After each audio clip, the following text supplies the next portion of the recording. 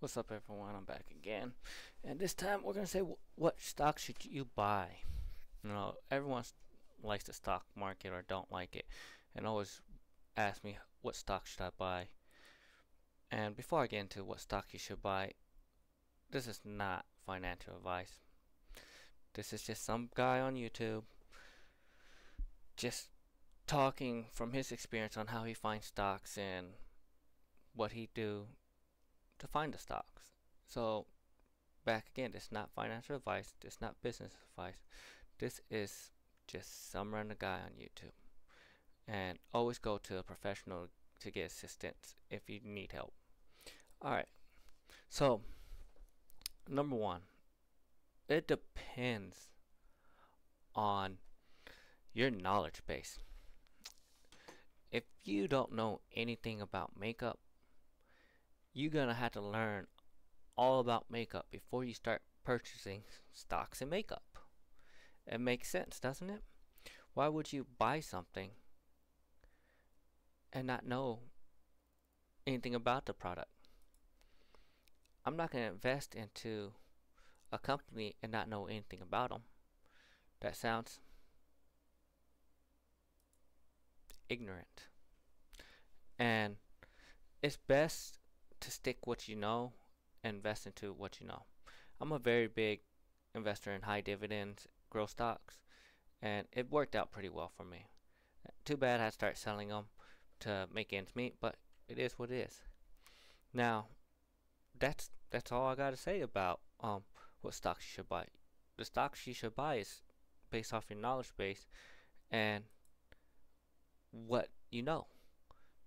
Now, more people will know more about stocks and they can give you more detail about it, but at the end of the day, if you don't know anything about the company, you don't know anything about the company, why are you investing into that company? So instead of what stocks you should buy, let's talk about what to avoid. Let's avoid day trading. Day trading is not for everyone, and unless you can sit on your computer every day and look at it between certain times, don't do day trading, swing trading, anything. Always invest for the long term, because most people fail with day trading. And what's the other thing you need to avoid? Well, the other thing you need to avoid is penny stocks. Gosh, how many people had to talk out of buying penny stocks because they say it's a good deal and they don't know anything about the company. They say it's cheap. Well, cheap doesn't always mean better. Cheap doesn't mean it's always going to have the best returns. So always think about what it is first. So don't be cheap and think that penny stocks is going to make you rich, because you can buy fractional share of stocks now. So penny stocks kind of, in my opinion, are kind of obsolete if you're trying to use those for growth, as you can buy fractional shares now.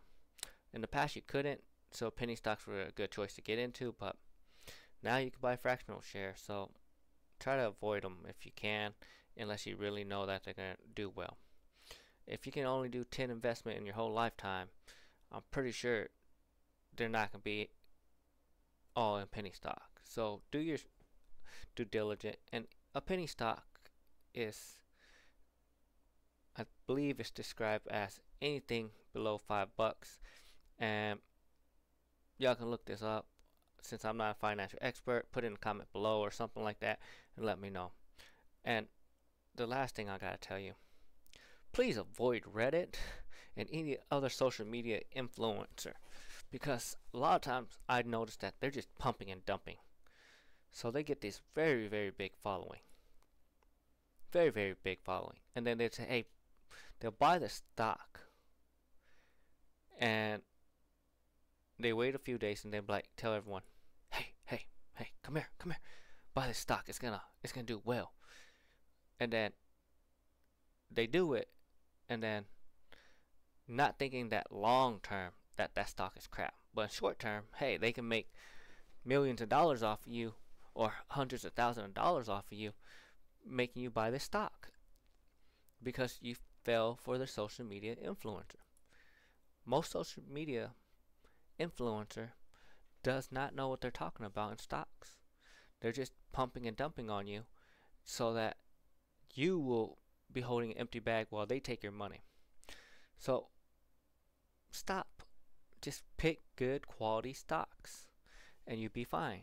It's whenever you try to strike it rich in overnight succession in stocks that everyone will start having issues.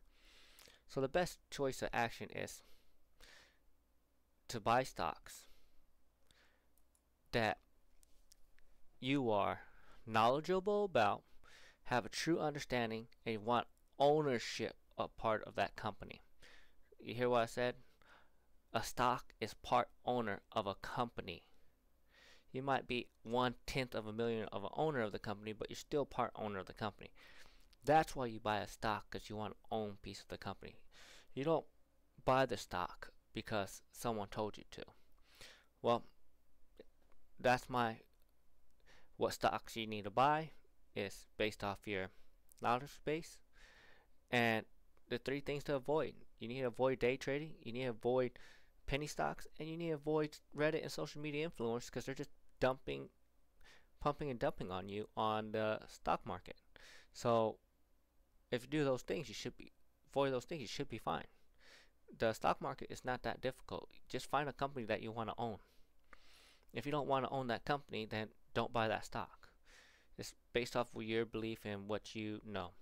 Now, please like and subscribe.